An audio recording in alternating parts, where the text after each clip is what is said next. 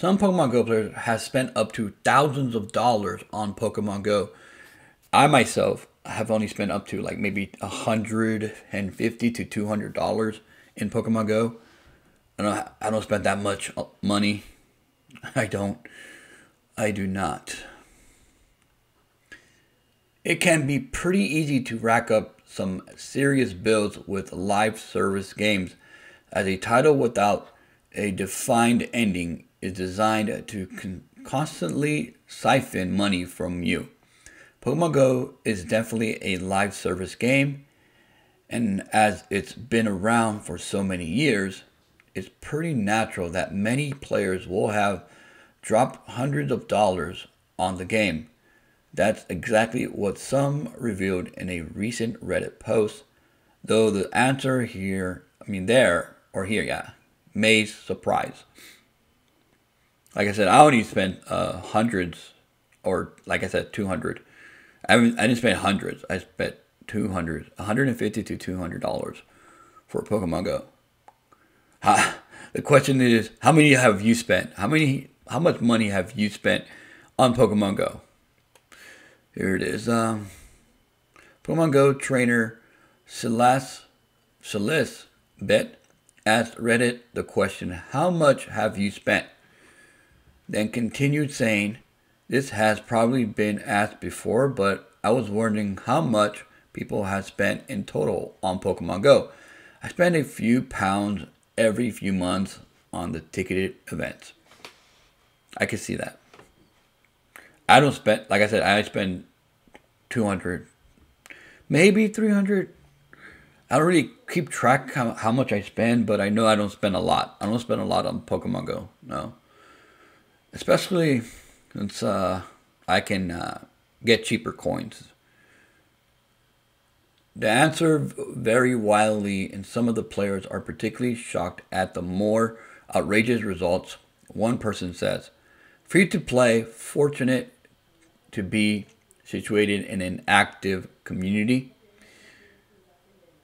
Yeah, if you're free to play, let us know in the comment section. If you actually are just a free to play player and you don't spend any money, and you haven't spent any money all the way back to 2016, I can't call myself a free to play player because I did spend money.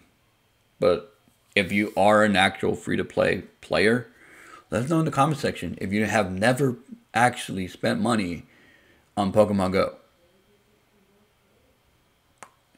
Meanwhile, another trainer reveals their spending habits, explaining, I allow myself $10 a month on the game, mostly for remote raid passes.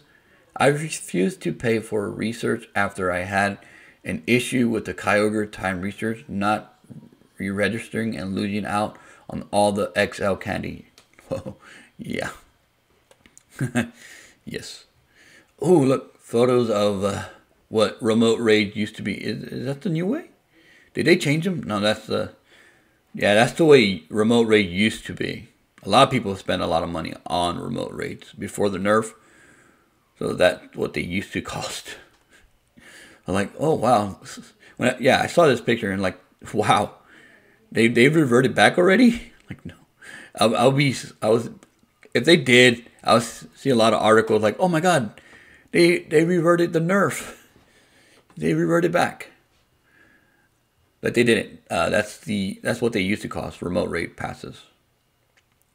Then one avid user reveals their answer saying, hundreds in game, thousands of you include travel and accommodations to various Pokemon Go events over the last 8 years.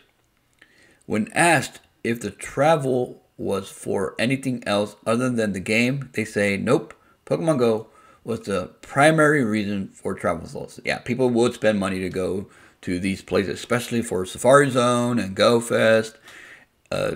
Basically, the only two events that have that you have to travel to because they're in secluded areas. I wish that we had a worldwide Safari Zone, which would be awesome. Just like to have a global Go Fest, we should have a global, we should call it global Safari Zone. There you go. So I wish we have a global Safari Zone so that everybody can participate in the Safari Zone. But we don't. We're never going to have that because Safari Zones are the only ones that are the only events that would be only exclusive for those areas until they are maybe a major change for Pokemon Go that they actually decide to make a global safari zone, which they'll never do.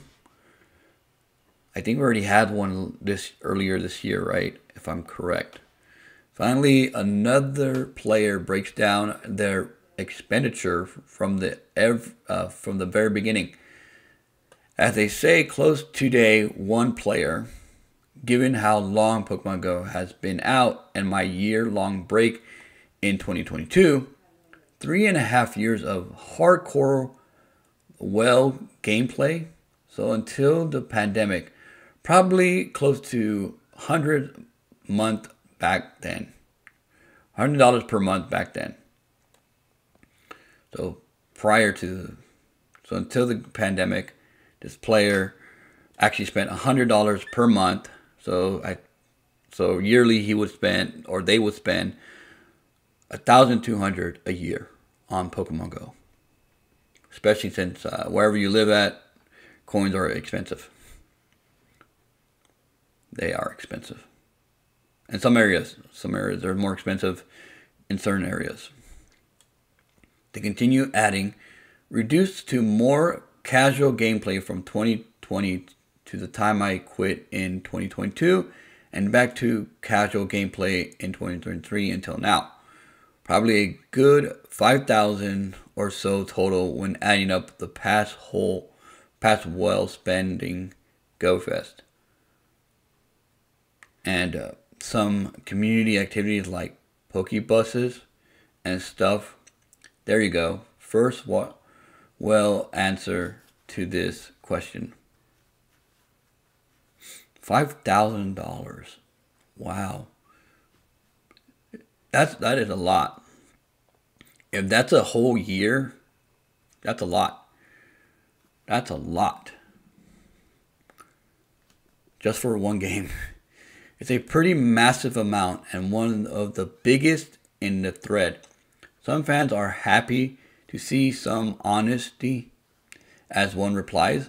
Just glad to see even one other post that isn't, I will never spend a dime, or I get 15,000 tokens a year daily gym. Oh, that's how much you get? Wow, somebody did some math. 15,000 coins, which is a lot, but not as much as how many people are getting. Well, it's completely up to each individual player how to interact with the game. If you want to earn some in-game currency without spending too much money, you can also follow our guide to learn how to get coins in Pokemon Go next. The only way you can get Pokemon coins is you buy, or you do what some guy said right here, where you wait a whole year and you get 15,000 coins, which it sounds like a lot, but the way I sell coins, a lot of people get way more than that. A lot of people would spend a lot of money to get a lot of coins, especially if they're cheap. But that's the only way. You don't have to go and click on here, click this. But if you want to, you can click. You can click. I'll leave a link in the description if you actually want to know how to get. You want to go click. If you want to click this right here, this link right here, that will take you to how to learn how to get more coins or get coins in Pokemon Go, which is only two ways. You can either buy or do the daily coin thing. Which is, if they actually brought back the 100 coin limit, they will have you'll have 30,000 if you did the total. But I didn't even know if somebody did the total. Wow, 15,000 tokens, 50,000 Pokecoins in a whole year. I didn't know that much. I have to do the math. I want to make sure. So yeah, do the math. Make sure that it is 15,000. But yeah, that's a lot. That is still a lot of coins. If you want to do it that way, that's what people usually do when they're playing free to play. Is they hoard all these coins by doing the gyms, So they rely on gyms giving them their coins, because they actually have to upgrade their bag. You have to actually upgrade this. This is why people actually do spend real money on Pokemon Go, because you have to increase your bag. You're gonna have to increase your Pokemon space. You have to upgrade a lot of stuff. You gotta buy items. You don't get like incubators for free, which I wish you could, for maybe once a day or twice a day, and you hoard them. You can hoard them. But like I said, you don't get them for free. Just like you get Pokeballs for free, berries for free, you don't get incubators for free. So you need the incubators, unless you rely on just using your one incubator for free, which they do give you an infinite incubator for free. Which, like I said in a video about making the egg system way much better, is to switch over, or having a super incubator that is infinite. Allow people to buy it as well if you actually want to buy it, but that's for another video. Or I might mention that in that video, but yeah, you have to buy a lot of stuff that is not free. If you're a free-to-play player, you're not going to be able to get extra incubators or get extra super incubators or lucky eggs. You need lucky eggs or star pieces. You don't get those in the game. Well, you do. I think sometimes there are events that you do get some in the game, but you don't get them in the game. Basically, you have to spend a lot. Not spend a lot, but you got to spend money in order to advance in the game. Make your account better, improve your account. So basically, you do have to spend money in the game. And like I do, I spend money. I do spend money. I don't spend a lot. I am able to get cheap coins for myself, so I don't really need to spend a lot of money. But I don't spend it a lot though either. I pick and choose what to buy and what to get. That's me. That is me though.